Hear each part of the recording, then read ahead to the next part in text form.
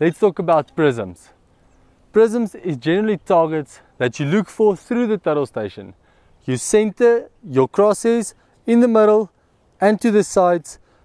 As you can see, there's downward arrows, so use that as an indication of where to put your downward arrow as well as your crosshair.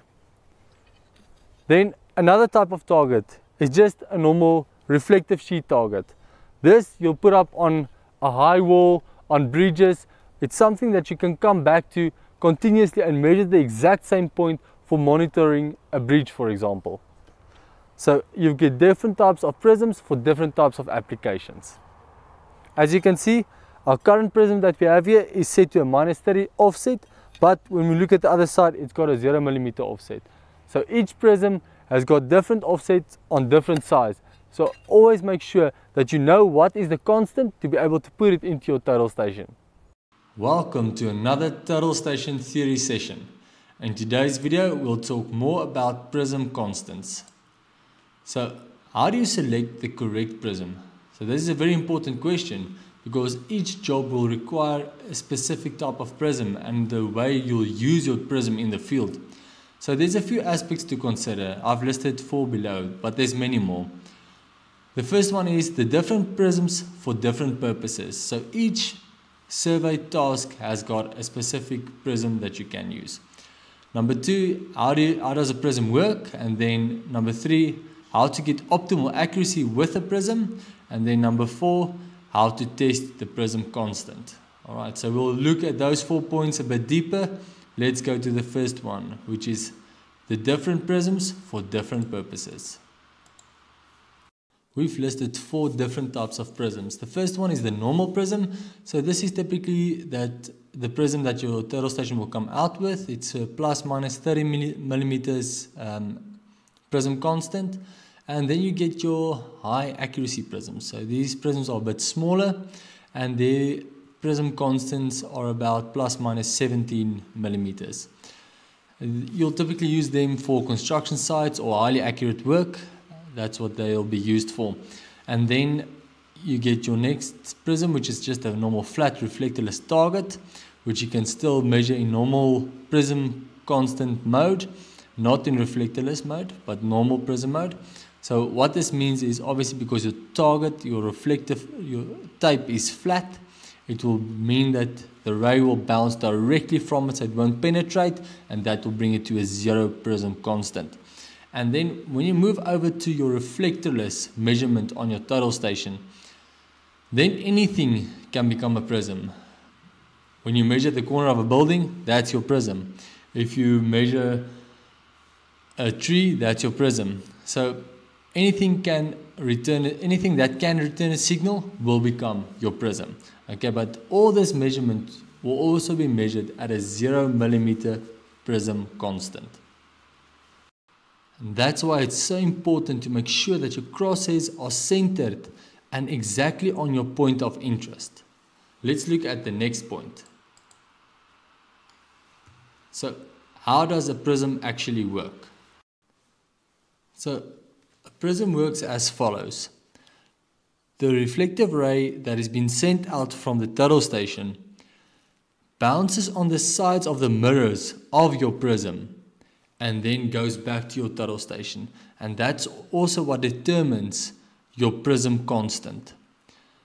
Then the time it takes for a sending signal to return back to the turtle station allows the turtle station to compute the exact distance where your prism is actually located.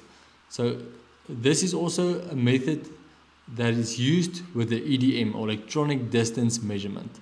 So it sends out the ray, it bounces on the prism, inside the prism, sends it back. That time it takes allows the turtle station to work out the exact distance. So what makes it very nice with it when you use a turtle station is that you can actually use triangulation, which is calculate positions from angles, and also trilateration, which is calculate positions from actual distances. So to explain this better, let's maybe draw an example of a prism and how it will actually work. So imagine this is your prism and this is your prism pole. Right, your turtle station will send out the ray into your prism, and as it comes in, it will bounce on the sides, it will penetrate and then go back to your turtle station. Okay, and your turtle station will know what time it should have taken or at what speed it sends out the reflective ray. So the time it takes for the signal to return, it will automatically be able to calculate a distance for that specific point or position where your prism is located at. So let's look at the next point. How to get optimal accuracy with a prism. So to get optimal accuracy with your prism, you actually need less movement on your prism. We all know that when somebody holds a prism for us, it always moves around. So let's take this as an example. There's your prism and there's your prism pole. This pole is 1.5 meters long, but somebody else is holding this prism and they are moving it slightly, obviously not trying to, but it still happens. And they move it 10 mils to this side or 10 mils to that side, and that causes a 10 mil, 20 mil error at the bottom. But if you locate this prism as close as possible to the ground, let's say their example, then the movement, which is 10 or 20 mils at the top, might only be 1 or 2 mils at the bottom. So that means that your readings become much more accurate and much more reliable when you bring your prism closer to the ground. Also, smaller prisms intend to be more accurate. So the smaller prisms, get your prism as close as possible to the ground, and that will evidently increase the accuracy of your turtle station readings. So let's go over to the next point on how to test the prism constant. So this is where most of the turtle station errors come in. People use a prism, not really knowing what the prism constant is, or even trusting that if it says a minus 30, that it is actually minus 30, but you can never actually trust that. Every turtle station, every prism is different. So the way you really establish your own prism constant is with a baseline. So what is a baseline? A baseline is typically 2 points with an exact distance. So let's say you've got a 12 millimeter iron peg there and a 12 millimeter iron peg there. You can measure it with a distomat or a normal tape, but as accurate as possible. Let's say you get this distance to be 10 meters.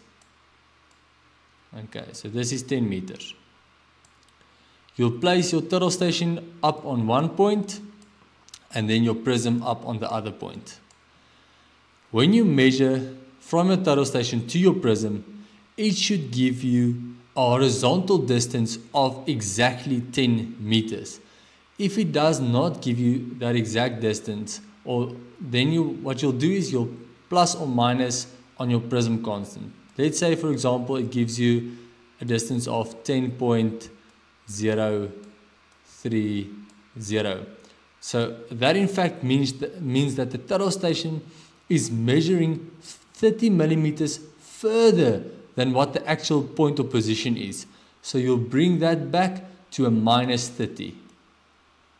So it means that the turtle station would automatically account for the minus 30 prism constant when it gets a measurement. So that will bring you back to an exact 10 meters on that baseline.